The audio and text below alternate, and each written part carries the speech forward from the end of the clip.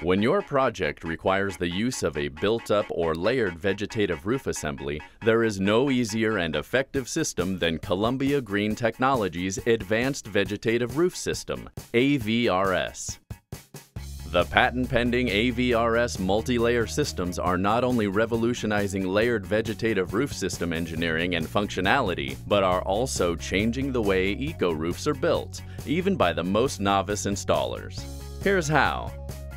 AVRS multilayer systems consist of two extraordinarily lightweight layers which are efficient to install, eliminate back-breaking labor, and reducing the risk of injury to installers.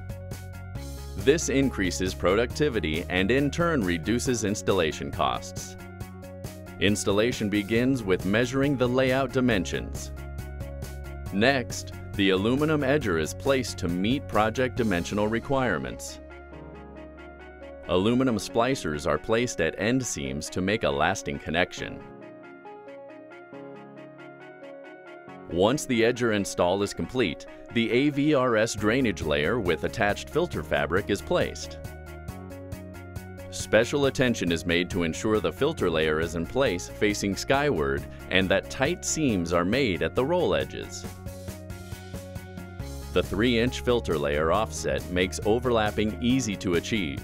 With the use of shears, cutting of the drainage layer to meet dimensional requirements is simple and safe.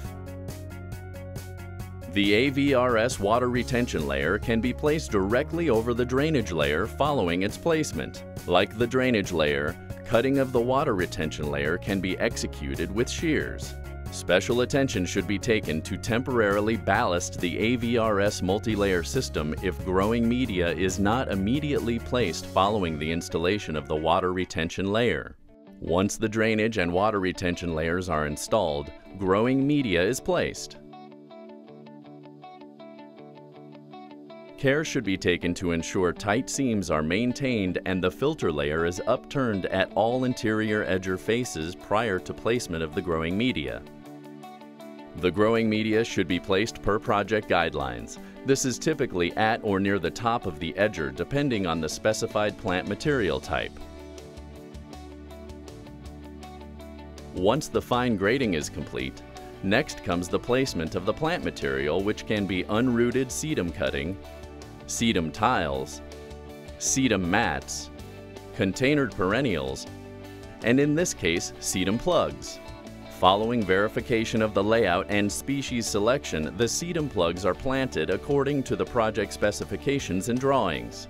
Special care is taken to ensure the plug is set at the correct depth and firmly pressed into place. It is recommended that foot and equipment traffic is limited to the extent possible to reduce damage and uprooting of the newly installed plant material.